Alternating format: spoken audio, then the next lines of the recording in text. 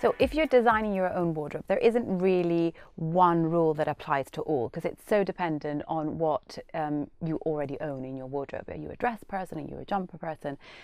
So the first thing that you need to do is really have a good think about what items are currently in your wardrobe. And then you have to go as far as like counting your jumpers, counting your dresses, and then thinking where you want to place those in your upcoming wardrobe.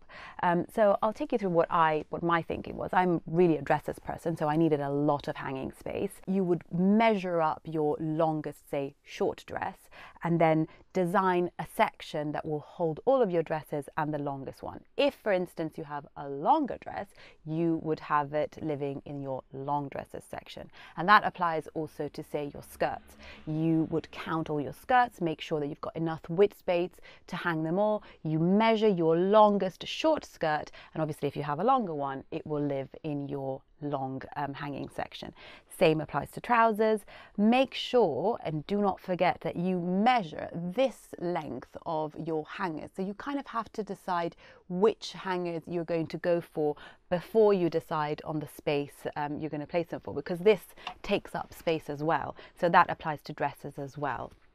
Another thing to think about is, what are the items that you're wearing all the time? You probably don't want to have them tucked away somewhere. You want to have them at eye level and really easily reachable. So in my case, I wear a lot of grey sweaters, I wear a lot of jumpers and t-shirts and jeans. These, as you can see, are all at my eye level, and they're folded on an open shelf where I can see them and quickly grab them.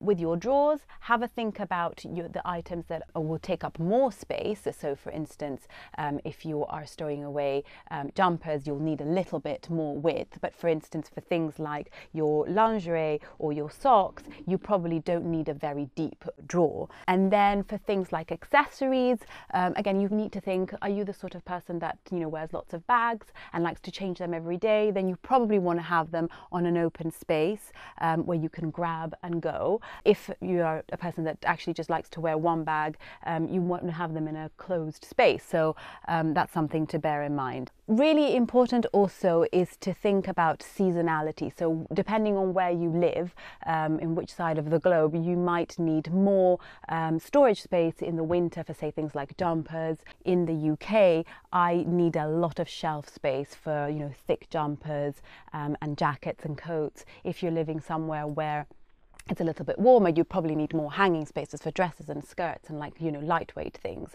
Another thing to think about is, and this is a little bit of a tip, is to give up your skirting board in a walk-in wardrobe and replace it with very thin drawers for your shoes. This is such a great tip for saving space, because imagine if you were to keep these in boxes or even on a shelf, how much space these would take. Whereas in a drawer, you can stack them sideways or front like this, and you can have, like, you know, 20 pairs of shoes in one go. So these are some of my tips, but obviously remember that there is not one rule that applies to all. So as long as you measure everything and make sure you count everything you have in your wardrobe and make space for it in the next space, you'll be all right.